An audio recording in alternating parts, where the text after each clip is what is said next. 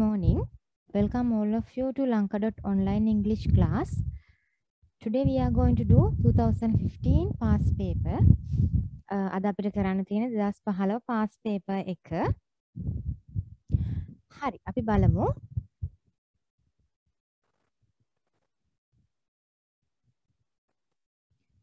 Test 1.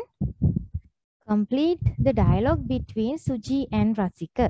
අපිට කියනවා complete කරන්නලු මේ dialogue එක සුජි රසිකයි දෙන්න අතර සිද්ධ වෙන කතා බහ වෙන dialogue එකක් තියෙන්නේ. Underline the most suitable word given within brackets. අපිට කියනවා සුදුසුම වචනය underline කරන්න මේ brackets වල දීලා තියෙන. The first one is done for you. පළවෙනි එක කරලා තින්නේ. බලන්න දැන් කියනවා සුජි කියනවා රසික have you blank your essay on computers අපිට උත්තරේ දීලා තිනවා written කියලා. ඒතකොට රසික සුජි අහනවා රසික ඔයා ලිව්වද රචනාව computers ගැන ලියන්න කියලා දීපු රචනාව ලිව්වද කියලා තමයි ලියලා තිනවද කියලා තමයි අහන්නේ සුජි රසිකගෙන්. එතකොට එයා කියනවා no not කිව්වහම අපි කොහොමද කියන්නේ no නැහැ not yet උත්තරේ එන්නේ yet නෑ තවම නෑ කියන්නේ අපි not yet නේ. එතකොට තවම නැහැයි කියලා මෙයා උත්තර දෙනවා. ඊළඟට කියනවා I have to write මට සිද්ධ වුණා ලියන්න paragraph එකක්. අද නැත්නම් another අපිට මෙතෙන්ද ගොඩක්ම සුදුසු උත්තරේ වෙන්නේ another paragraph මට තවත් paragraph එකක් ලියන්න සිද්ධ වුණා. මට another paragraph එකක් ලියන්න සිද්ධ වුණා කියලා කියනවා. ඊට පස්සේ I will do it මම ඒක කරන්නම් tonight. අද රැට මම ඒක කරන්නම් කියලා එයා කියනවා. I will do it tonight. Have you finished writing yours? ඊට පස්සේ එයා මහනවායි ඔයාගේ ඉවර කරාද ලියලා? සුජි කියනවා yes Rasika can you read my essay and yes ඔව් මම ලිව්වා can you read ඔයාට පුළුවන්ද කියවන්න මගේ essay එක and the mistakes නම් මොකක්ද අපි කියන්න ඕනි correct the mistakes නිවැරදි කරන්න මගේ වෙලා තියෙන mistakes අතපසු වීම් ටික නිවැරදි කරන්න පුළුවන්ද කියලා අහනවා. රසික කියනවා certain sure කියලා දෙකක් තියෙනවා. මොකක්ද කියන්නේ sure I can do it now අනිවාර්යෙන්ම මට ඒක දැන් කරන්න පුළුවන්. සුජි කියනවා thank you very much. හරි බලන්න උත්තර. පළවෙනි එකට yet ඊළඟට another paragraph tonight correct sure.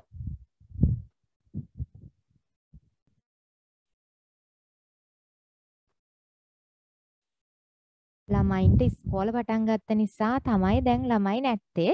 අපි පන්ති කරනවා දිගට මොකද වීඩියෝ එක අපිට දාන්න පුළුවන් ඒක ළමයින්ට බලන්න පුළුවන් නිසා. හරි අපි බලමු ඊට පස්සේ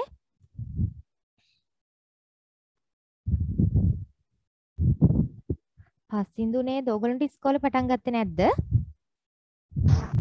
නෑ නේ තාම නෑ අපිට. හරි අපි කරමු පාඩම. Test 2 read what the class teacher of grade 11 said about her pupils. අපිට කියනවා කියවන්න ඔයගොල්ලෝගේ 11 වසරේ class teacher මොනවද කිව්වේ ළමයින්ට කියලා. Complete the sentences. The first one is done for you. අපිට මේ වාක්‍ය ටික සම්පූර්ණ කරන්නලු. චනුර කියනවා චනුර is a clever boy. teacher කියනවා චනුර කියන්නේ clever boy කෙනෙක් දක්ෂ ළමයෙක්. he දක්ෂ පිරිමි ළමයෙක්. he උත්තරේ C is very good at mathematics. එයා ගොඩක් හොඳයි mathematics වලට. දෙවනියා ඉන්නවා මනුරි is a wonderful storyteller. මනුරි කියන්නේ ගොඩක් ලස්සනට කතන්දර කියන කෙනෙක්. her අපිට එහා පැත්තේ තියෙන උත්තර ටිකක් අපි බලමු මුලින් ඒ ටික. ඒ කියනවා stories are very interesting. කතන්දර ගොඩක් රසවත්. B paintings are beautiful. චිත්‍ර ගොඩක් ලස්සනයි. C කරලා තියෙන්නේ D speeches attract the audience. speeches කියන්නේ කතා කරනවා audience එක ප්‍රේක්ෂකාගාරය ආකර්ෂණය කරගන්න. ඊළඟට is always ready to help others. එයා හැම වෙලේම සූදානම් වෙලා ඉන්නේ අනිත් අයට උදව් කරන්න. F is a pleasure to listen to her. ගොඩක් සතුටක් ඇයට සවන් දෙන එකත්. අපි බලමු අනිත් පැත්තෙන් දැන් අපිට ගන්න පුළුවන් මොනවද කියලා. Manuri is a wonderful storyteller. Manuri කියන්නේ ගොඩක් පුදුම හිතෙන විදිහට කතන්දර කියන කෙනෙක්. Her ඒ තමයි උත්තරේ. Stories are very interesting. එයාගේ කතා ගොඩක් ලස්සනයි. ගොඩක් රසවත්. Gayan is an excellent artist. Gayan කියන්නේ excellent artist කෙනෙක්. එතකොට his උත්තරේ අපිට ගන්න පුළුවන් paintings are beautiful. එයාගේ චිත්‍ර ගොඩක් ලස්සනයි. Rohini is a great talent for singing. Rohini has a great talent for singing. Rohiniට තියෙනවා great talent එකක්. ගායනා කරන්න සින්දු කියන ලොකු හැකියාවක් තියෙනවා. It is a pleasure to listen to her. ගොඩක් ලොකු සතුටක් ඇයට සවන් දෙන එක. ඇයගේ ගීත වලට සවන් දෙන එක. Lahiru is a fluent speaker. ලහිරුට හොඳට කතා කරන්න පුළුවන්. His speeches attract the audience. එයා කතා කරනකොට ගොඩක් ලොකු ආකර්ෂණයක් එනවා audience එකෙන්. Pramoda is kind and understanding. Pramoda කියන්නේ කරුණාවන්ත, අනිත් අයව තේරුම් ගන්න පුළුවන් කෙනෙක්. She is always ready to help others. ඇය නිතරම සූදානම් වෙලා ඉන්නේ අනිත් අයට උදව් කරන්න. උත්තර ටික දාන්න.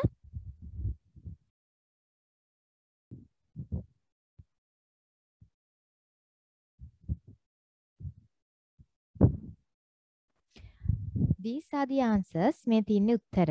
Second one A, third one B, fourth one F, fifth one D and last one E. Test 3. Complete the sentences by putting the words within brackets in the right order. The first one is done for you. අපිට කියනවා test 3 එකේ මෙතන දීලා තියෙන brackets වල දීලා තියෙන වචන order එකට අනුව නැහැ. එතකොට අපි ඒව correct order එකට right order එකට නිවැරදි order එකට අරගෙන වාක්‍ය සම්පූර්ණ කරන්න තියෙන්නේ.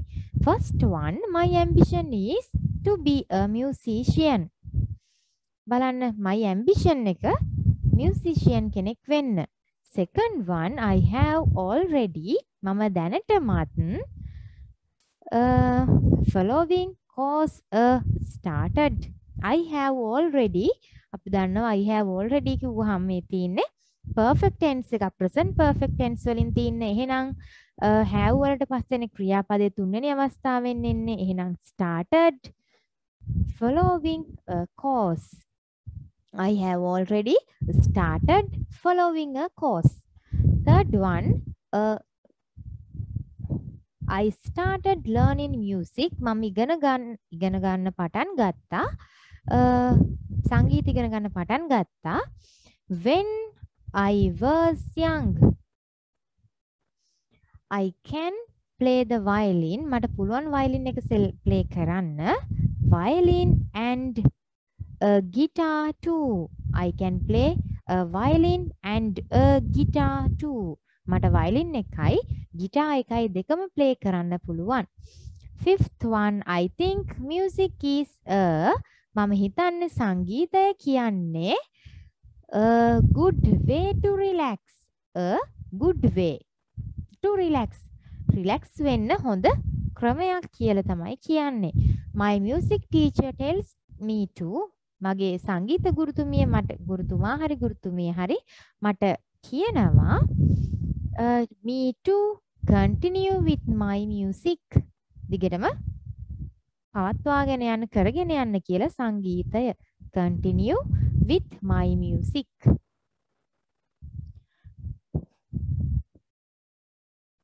ඉක්මනට කරන්න.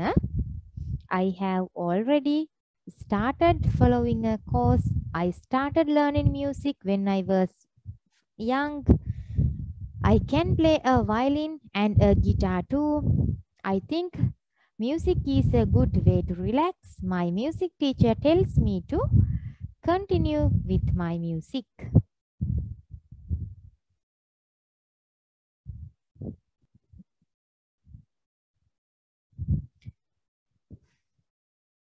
look at these answers. බලන්න උත්තර. I have already started following a course. I started learning music when I was young. I can play a violin and a guitar too. I think music is a good way to relax. My music teacher tells me to continue with my music.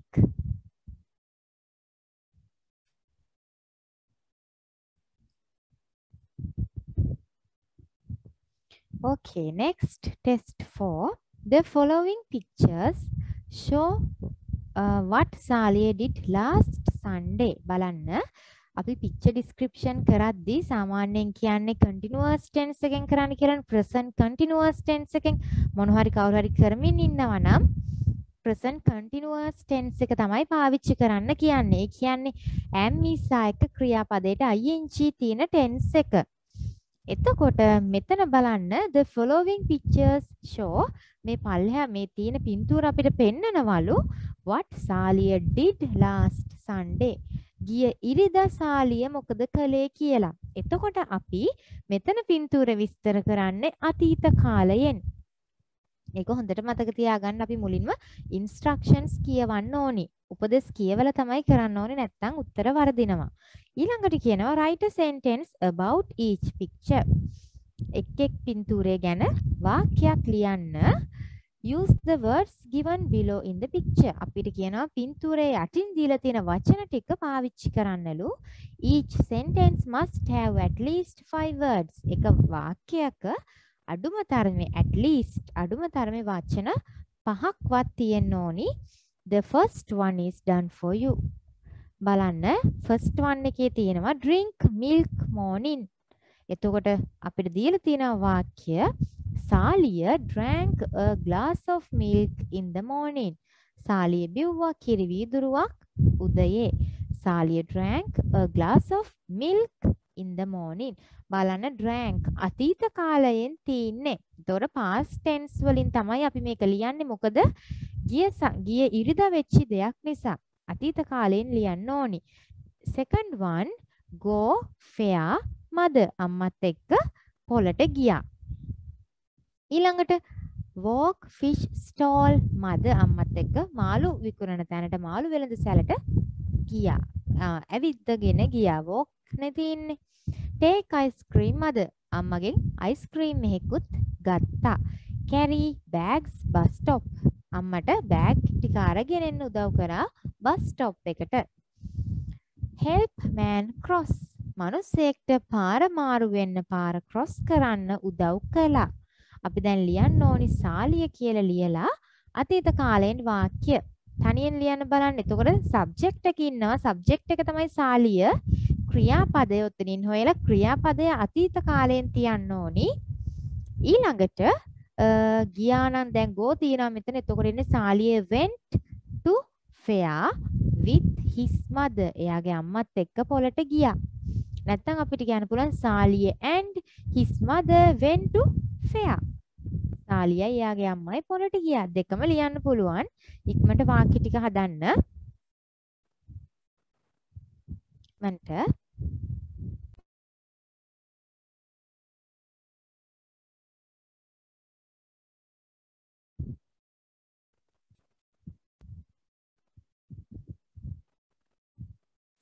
හරි බලන්න අපිට කියනවා දැන් වාක්‍ය ලියන්න කියලා කිව්වනේ අතීත කාලේ. ඒතර පළවෙනි එක දීලා තියෙන්නේ. දෙවෙනි එකේ ඉඳලා බලමු. දෙවෙනි එකේ තියෙන go fair mother. අම්මත් එක්ක පොළට ගියා කියලානේ කියන්නේ. නැත්නම් අම්මයි Saliyයි පොළට ගියා. දෙකම හරි. අපිට කියන්න පුළුවන් Saliya went to the fair with his mother. Saliya අම්මත් එක්ක පොළට ගියා. එහෙමත් නැත්නම් Saliya and his mother went to the fair. Both are correct. දෙකම හරි. Third one තියෙනවා අපිට වචන ටික walk fish stall mother. අපි කියනවා Saliya walked to the fish stall with his mother. නැත්නම් Saliya and his mother walked to the fish stall. his mother කියන එක ළඟටම ගන්නත් පුළුවන්. මොකද හැම පින්තූරෙම යාගේ අම්මා ඉන්නවනේ. ඒ හින්දා පින්තූර අන්තිමකේ ඇරෙන්න මුල් ටිකේම අම්මා ඉන්නවා. එතකොට අම්මත් එක්ක තමයි ගිහින් තින්නේ. මොකද හැමතැනම mother කියන එකත් අපිට කියනවා sentence එකට දාන්න කියලා. එතකොට අපිට මෙහෙමත් කියන්න පුළුවන් නැත්නම් Saliya and his mother walk to the fish stall කියලා ලියන්නත් පුළුවන්. Fourth one, take ice cream mother. අපිට කියන්න පුළුවන් අම්මගෙන් ice cream එකක් ගත්තා. ඒතොර take වල දෙවෙනි අවස්ථාව තමයි took. TOOK. Take, took, taken. Saliya took an ice cream from his mother. එයාගේ අම්මගෙන් ice cream එකක් ගත්තා. Fifth one, carry bags bus stop. රැගෙන ගියා bag bus නැවතුම් වලට. Saliya helped his mother to carry the bags to the bus stop. Saliya උදව් කළා එයාගේ අම්මට බෑග් ටික රැගෙන යන්න බස් නැවතුම් වලට. Last one, help man cross. Saliya helped a man to cross the road. Saliya මිනිස්සෙක්ට උදව් කළා පාර මාරු වෙන්න. බලන්න උත්තර ටික හරිද කියලා.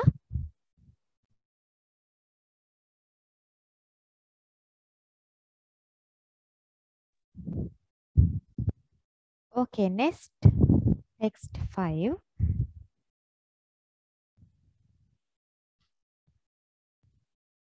You received the following messages last Monday. අපිට කියනවා ඔයාට ලැබුණා මෙන්න මේ තියෙන messages ටික ගිය සඳුදා. They are not given in the order. They were received. අපිට කියනවා මේවා පිළිවෙලට නැයි කියලා. order එකට අනුව නැල්ලු. Read them and answer the questions. කියවන්න උත්තර ලියන්නලු. First one, 10 pm. අපි දන්නවා pm කියන්නේ දවල් 12න් පස්සේ. කියන්නේ දැන් මෙතන තියෙන්නේ 10 කියන්නේ රෑ 10. Debate is at 3:30 pm on Friday. I'll be there. Please practice with the team. Kamal. Kamal තමයි මේ message එක එවන්නේ. රෑ 10ට ඩිබේට් එකක් තියෙනවා, විවාද තරගයක් තියෙනවා 3:30ට. හවස 3:30ට සිකුරාදා. එයා කියනවා මම එන්නම් එහෙට කරුණාකර ප්‍රැක්ටිස් කරන්න ටීම් එකත් එක්ක ඔයා පුරුදු වෙන්න කියලා කියනවා.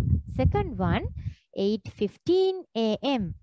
8:15ට උදේ එවල තින්නේ. Going to see a movie tomorrow. හෙට මූවි එකක් බලන්න යනවා. නම තමයි My Fair Lady. Join us. අපිත් එක්ක join වෙන්න කියලා කියනවා. ඒගොල්ලොත් එක්ක ෆිල්ම් එකක් බලන්න යන් කියලා කියනවා. කවුද මේ us කියන්නේ? Ravi and Karu. Ravi and Karu. මේ දෙන්නත් එක්ක join වෙන්නලු ඔයාට ෆිල්ම් එක බලන්න යන්න. Third one, 6:20 pm. 6:20ට හවස. Come to my office in Kandy. නුවර තියෙන මගේ ඔෆිස් එකට එන්න සිකුරාදාට on Friday. Bring your biodata. ඔයාගේ ජීවදත්ත පත්‍රිකාවත් අරගෙන එන්න. Mr. Pereira, Chief Clerk. මේක එවන්නේ Mr. Pereira. 7:10 am.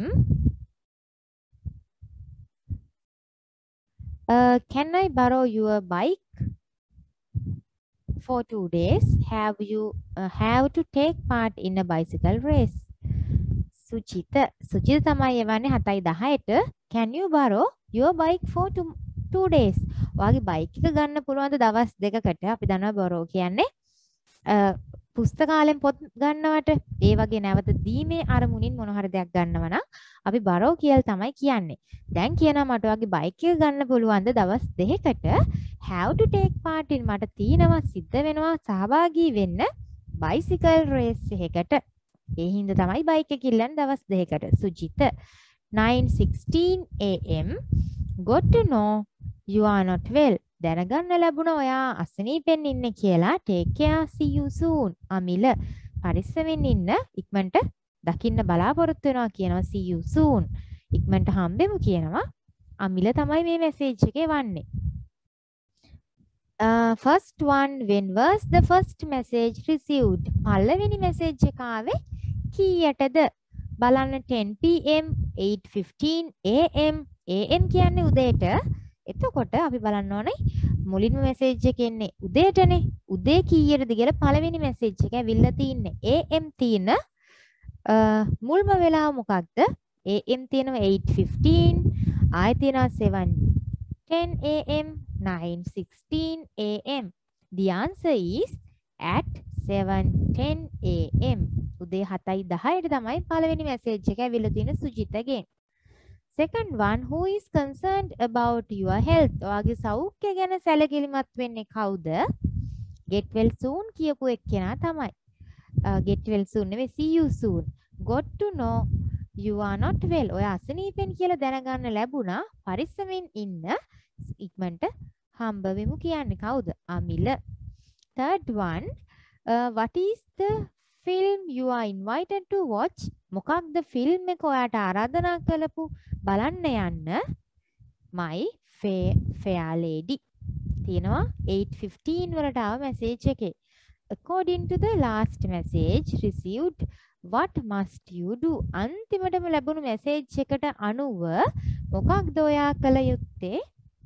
ඔයා කරන්න ඕනි මොකක්ද? අන්තිමටම ලැබුණු මැසේජ් එක බලන්න. එතකොට අන්තිමටම ලැබුණේ 10 PM. රෑ 10ට තමයි අන්තිම මැසේජ් එක ඇවිල්ලා තින්නේ. ඔයා කරන්න ඕනි මොකක්ද? practice with the team. Team එකත් එක්ක practice කරන්න ඕන.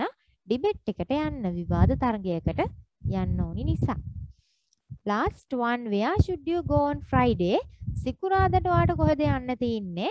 බලන්න Friday කියලා දෙකක් තියුණා. ඩිබේට් එකකුත් තියුණා. කැන්ඩි යන්නත් තියුණා. දැන් ඩිබේට් එකට යන්න කියලා එහෙම මුකුත් කියලා නෑනේ. කැන්ඩි තමයි යන්න ඕනි. බලන්න 6:20 PM වලට ආව මැසේජ් එක. Come to my office in Kandy. මගේ ඔෆිස් එකට එන්න නුවර තියෙන. On Friday. සිකුරාදට ඔයාට යන්න ඕනි ඔෆිස් එකට. අපිට කියන්න පුළුවන් Mr. Pereira's office in Kandy. කියන්න එපා my office in Kandy කියලා. මගේ ඔෆිස් එක කියන්න බෑනේ අපිට. අපි කියන්න ඕන Mr. Pereira's office in Kandy. නුවර තියෙන Mr. Pereiraගේ ඔෆිස් එකට තමයි යන්න ඕනි. හරි. උත්තර ටික ලියන්න.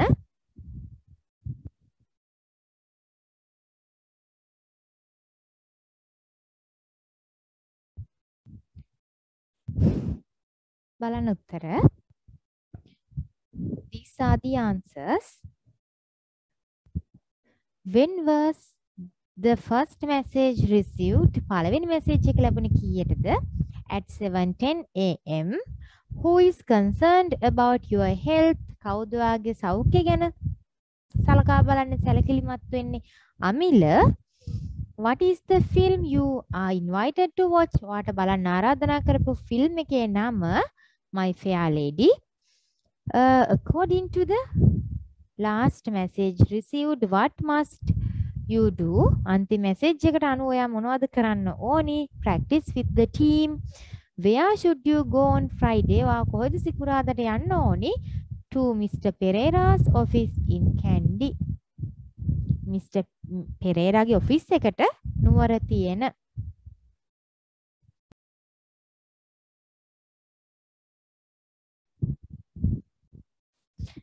Next one, you received the following note from your friend Mevan.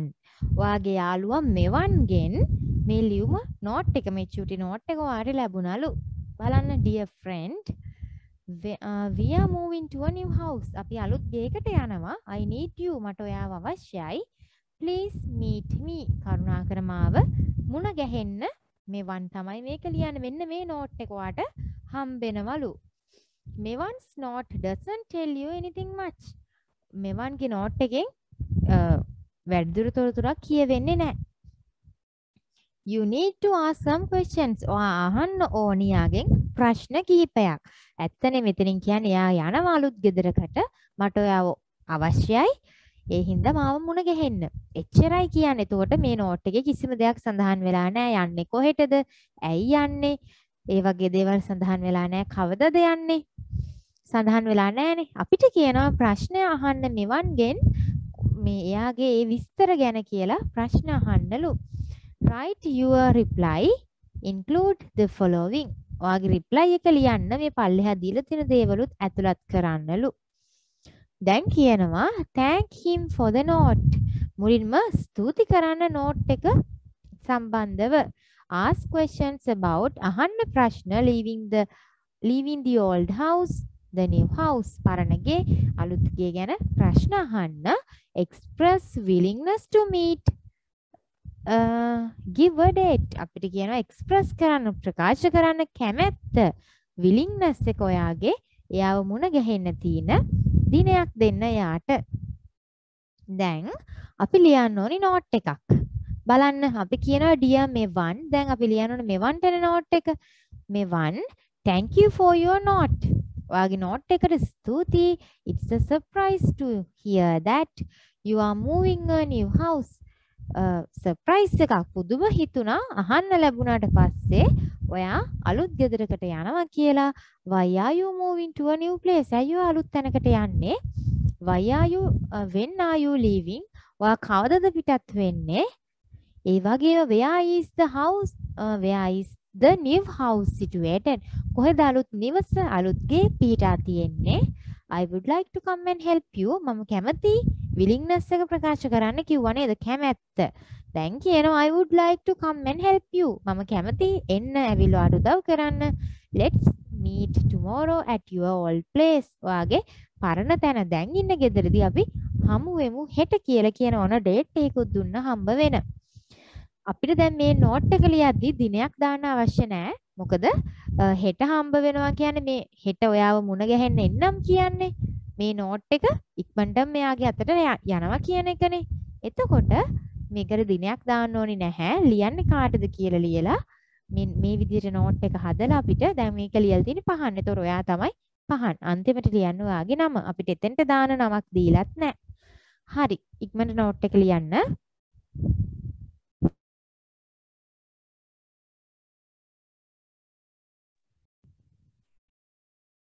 Okay, next one.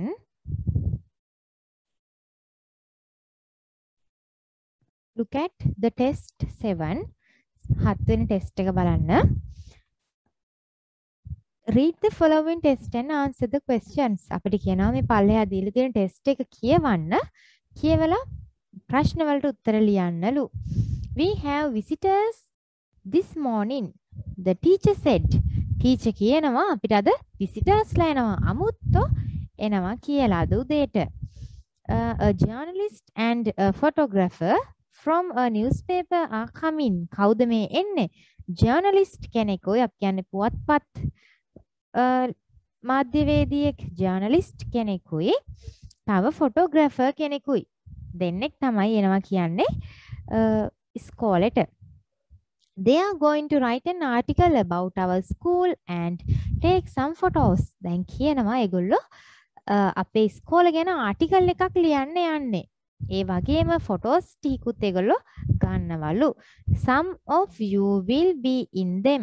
අපිට කියනවා ඕගොල්ලෝගෙන් කිහිප දෙනෙක් ඒකට සම්බන්ධ වෙන්න ඒගොල්ලොත් එක්ක ඉන්න ඕනි කියලා දැන් ටීචර් පන්තියකට ඇවිල්ලා කියනවා. ඊළඟට Dasun shouldn't be in the photos. We would need a magnifying glass to see him.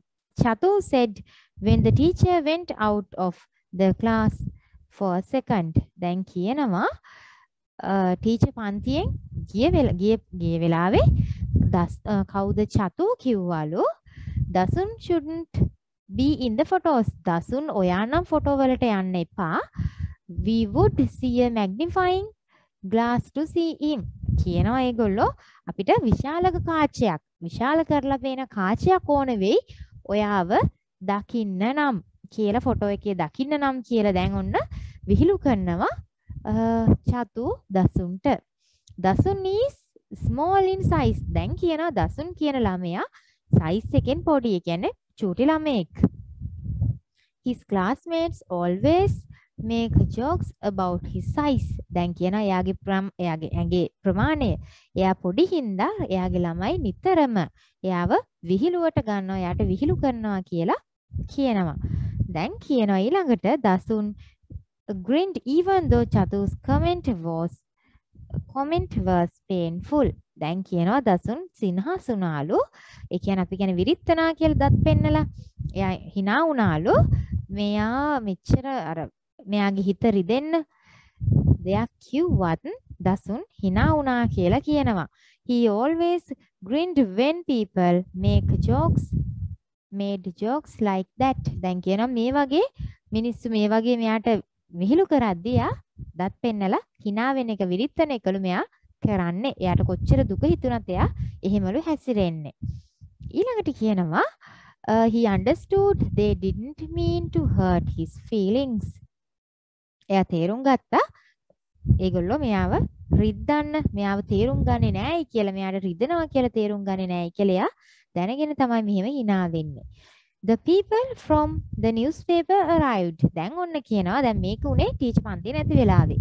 ඊට පස්සේ දැන් ඔන්න මිනිස්සු ආව newspaper එකේ journalist and photographer දැන් මේ දෙන්න ආවලු. Call me Shalika. The journalist said. Shalika එයා කියනවා journalist කියනවා මට කතා කරන්න ශාලිකා කියලා. She had long hair. එයාට දැන් ශාලිකාට දිග කොණ්ඩයක් තියෙනවා. And looked very pretty. ගොඩක් ලස්සනයි මේ ශාලිකා. I'm සේනක. ඊළඟ එක්කෙනා කියනවා මම Senaka. The photographer said. photographer ගේ නම සේනක, journalist ගේ නම ශාලිකා. He carried camera with a huge lens. දැන් ඔන්න photographer camera එහෙම අරගෙන එනවා. ඊළඟට while chatting with the students, Shalika said that a journalist has to write clearly and truthfully. She invited the students to ask questions. දැන් ඔන්න ළමයිත් එක්ක දැන් ඔන්න ශාලිකා කතා කර ඉන්න ගමන් කියනවා කවුද journalist කතා කර ඉන්න ගමන් කියනවා photographerට journalist කෙනෙක්ට අනිවාර්යෙන්ම සිද්ධ වෙනවා ලියන්න එයා ලියන තොරතුරු clearly පැහැදිලිව ඒ වගේම truthfully සත්‍ය තොරතුරු පැහැදිලි තොරතුරු ඒගොල්ලෝ පුවත්පතට වාර්තා කරන්න ඕනිලු. ඊට පස්සේ she invited the students ළමයින්ට ආරාධනා කරනවා ප්‍රශ්න අහන්න. කාවින්ද asked දැන් ඔන්න කාවින්ද අහනවා who is the most amazing person you have interviewed? ඔයා ඉන්ටර්විව් කරපු ඔයා ප්‍රශ්න කරපු පුදුම හිතෙන මිනිස්සයා කවුද කියලා කාවින්ද ප්‍රශ්නයක් අහනවා මේ ජර්නලිස්ට් කෙන්. මෙයා දැන් the most amazing person දැන් මෙයා කියනවා ගොඩක්ම පුදුම හිතෙන මිනිස්සයා පුද්ගලයා කියලා දැන් මෙයා අහලා ප්‍රශ්නයක්. එයා ආයි කියනවා a 100-year-old lady who was learning to use a computer. She answered. එයා උත්තර දෙනවා එයා ප්‍රශ්න කරපු ගොඩක්ම පුදුම හිතෙන කෙනා කවුද? අවුරුදු 100ක් වයස මහලු කාන්තාවක් කම්පියුටර් එකක් පාවිච්චි කරන එක ගැන ඉගෙන ගන්නවලු. අන්න ඒක තමයි ගොඩක්ම පුදුම හිතෙන දේ. අවුරුදු 100ක වයසක කාන්තාවක් කම්පියුටර් එකක් පාවිච්චි කරන්නේ කොහොමද කියලා ඉගෙන ගන්නවා. ඒක තමයි යාගේ ජීවිතයේ තියෙන පුදුම හිතෙන දේ. Then Senaka told the children to get ready for photograph. එතකොට Senaka කිව්වා ළමයින්ට සූදානම් වෙන්න කියලා photograph එකක් ගන්න. ඊළඟට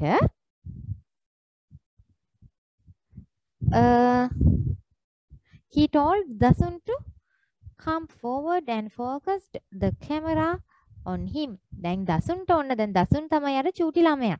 දසුන්ට කතා කරා සේනක කතා කරලා කිව්වා ඔයා එන්න ඉස්සරහට ඇවිල්ලා කැමරාව එයාගේ දිහාවට යොමු කරා. දැන් දසුන්ව තමයි ඉස්සරහටම ගත්තේ මේ කැමරා ශිල්පියා.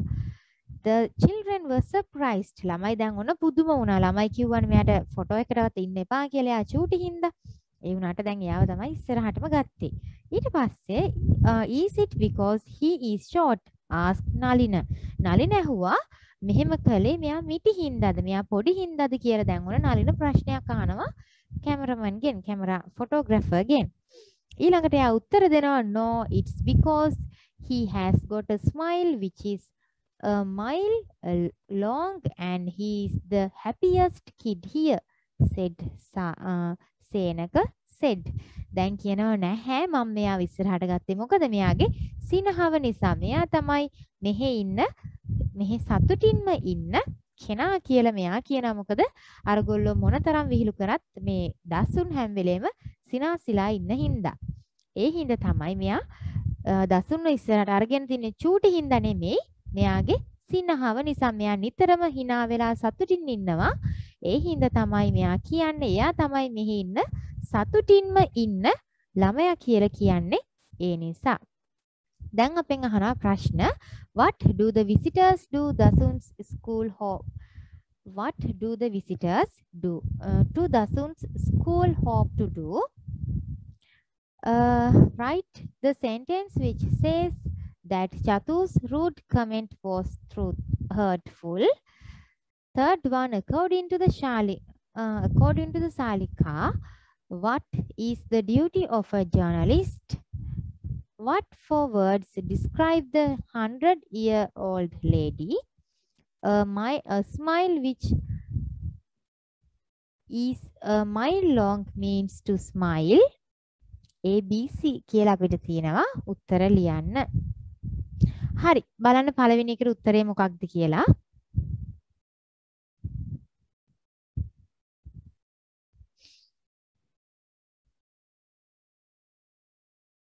ඉක්මනට උත්තර ටික ලියන්න.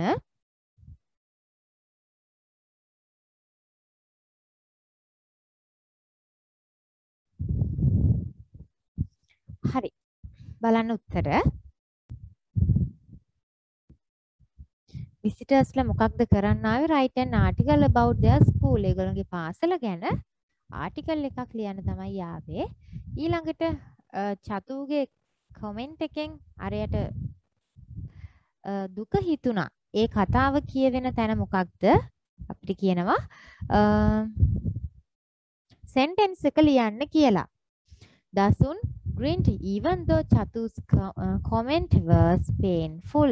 ඒක තමයි ඒ sentence එක. Dasun විරිත්තුවා දත් පෙන්නලා hina වුණා. අරයාගේ comment එක කොච්චර වේදනාකාරී වුණත්.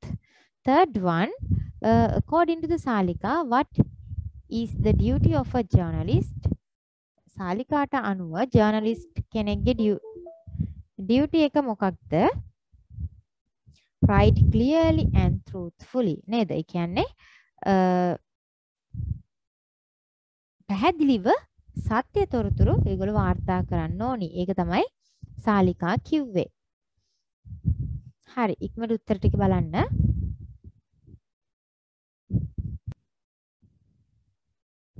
Fourth one, what four words describe the 100-year-old lady? මොන වචන හතරද විස්තර කරන්නේ අවුරුදු 100ක් පරණ වයසක කාන්තාවව the most amazing person. ගොඩක්ම පුදුම හිතෙන මවිත වෙන පුද්ගලයා.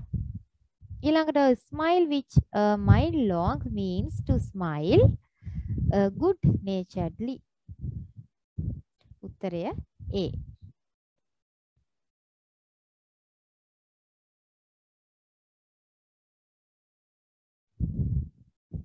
Okay, next one. Test 8. Write a short paragraph on one of the following. පල්ලෙහා දීලා තියෙන ඒවායින් එකක් ගැන short paragraph එකක් ලියන්න. Use about 50 to 60 words.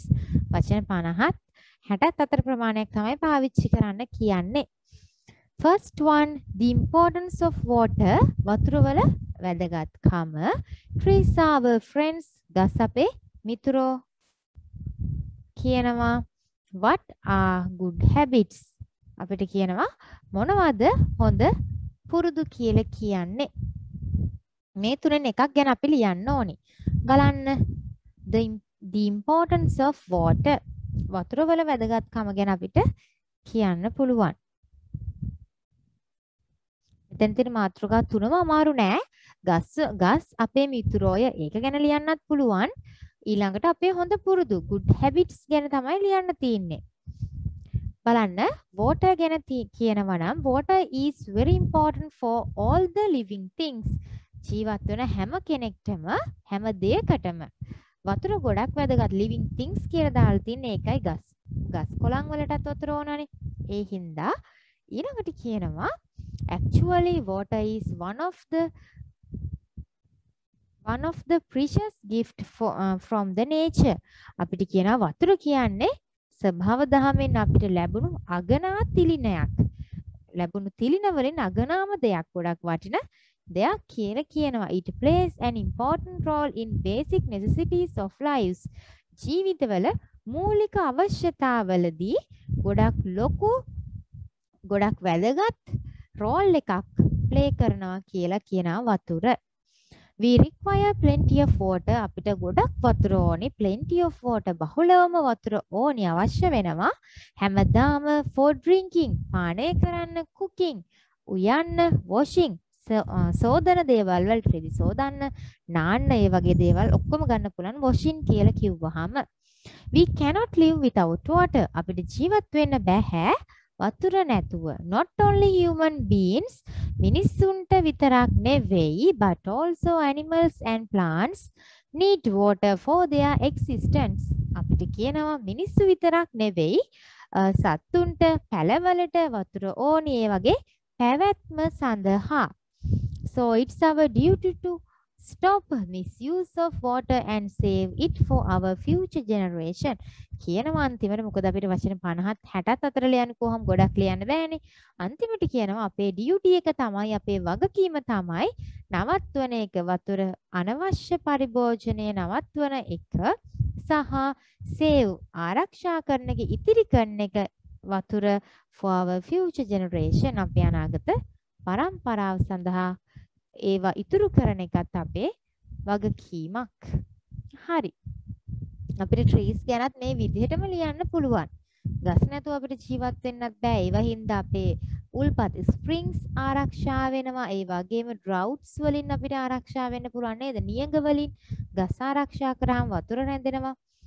එහෙම අපිට ගස් ගැනත් කියන්න පුළුවන්. ඒ වගේම ගස් වලින් අපිට ලැබෙන දේවල් medicine, බෙහෙත් හම්බෙනවා. ඒ වගේම ආහාර නේද? දැව විදිහට ගන්න පුළුවන්. ගොඩක් දේවල් ලියන්න පුළුවන් ඒ සම්බන්ධවත්. හරි. ඉක්මනට ලියන්න මේක.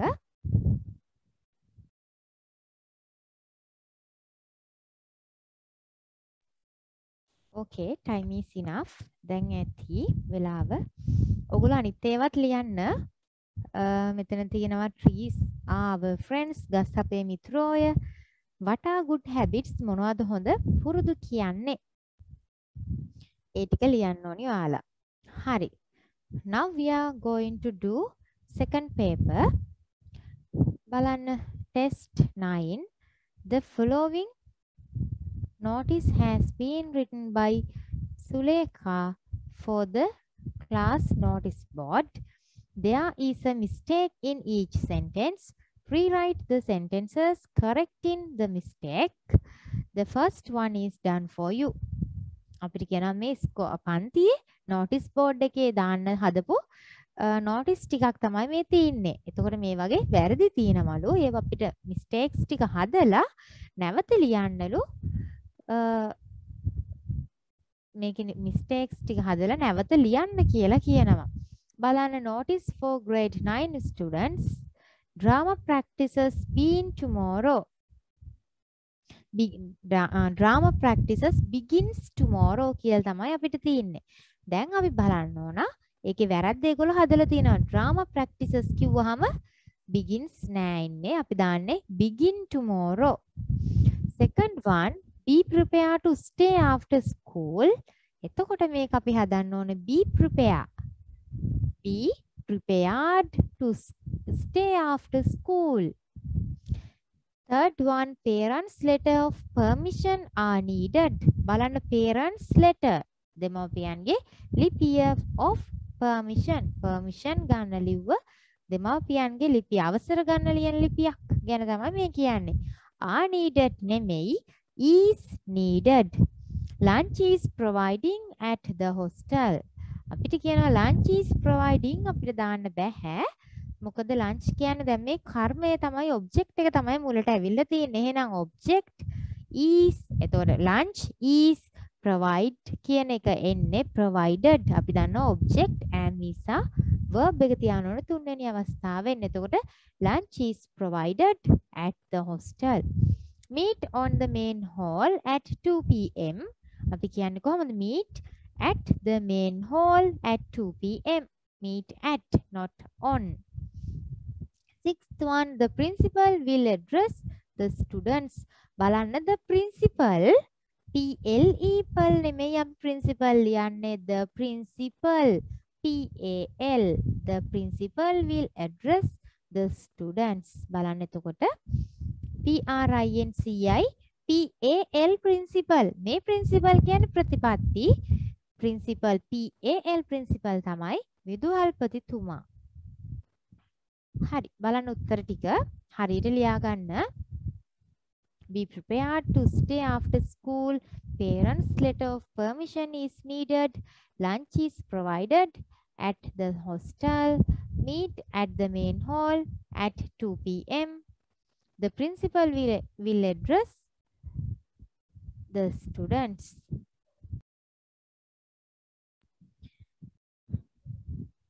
හරි එහෙනම් අද අපි අදට කරන්නේ මෙච්චරයි.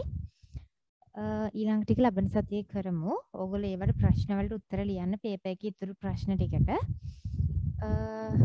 කොහොමත් ඉස්කෝලේ පටන් ගන්නවනේ ඕගොල්ලන්ගේ නේද? එතකොට පන්තිය අපි කොහොමත් මේ වෙලාවට පන්තිය කරනවා. කරලා වීඩියෝ එක තෝර ඕගොල්ලන්ට බලන්න පුළුවන් නේ. ඉස්කෝලේ පටන් ගත්තට පස්සේ පන්තියට සම්බන්ධ වෙන්න බැරි වෙයි හැමෝටම. උදේට තියෙන හින්දා ඒ හින්දා මේ වීඩියෝ එක හරිය ඕගොල්ලෝ බලන්න. එතකොට කොහොමත් කවුරුවත්ම නැති වුණොත් ළමයි අපි ෆුල් පේපර් එක කියන්නේ ෆස්ට් සෙකන්ඩ් පේපර්ස් දෙකම එක දවසට කරලා YouTube දාන්නම්. එතකොට ඔයගොල්ලන්ට ඒක බලන්න පුළුවන් සම්පූර්ණ පේපර් එක වෙලාවක් තියුණු විදිහට ඒ කියන්නේ නිවාඩුවක් හම්බෙන විදිහට ඒ වුණොත් ලබන සතියේ ඉඳන් ඒ විදිහට කරන්නම්. හරි එහෙනම් කට්ටිය ලීව් වෙන්න. goodbye. අපගේ වීඩියෝ නැරඹීමට බොහොම ස්තුතියි. මෙම වීඩියෝට කැමති නම් ලයික් කිරීමට හා ෂෙයා කිරීමට ඔබට හැකිය. ඔබේ අදහස් අපගේ WhatsApp සමූහයට යොමු කරන්න.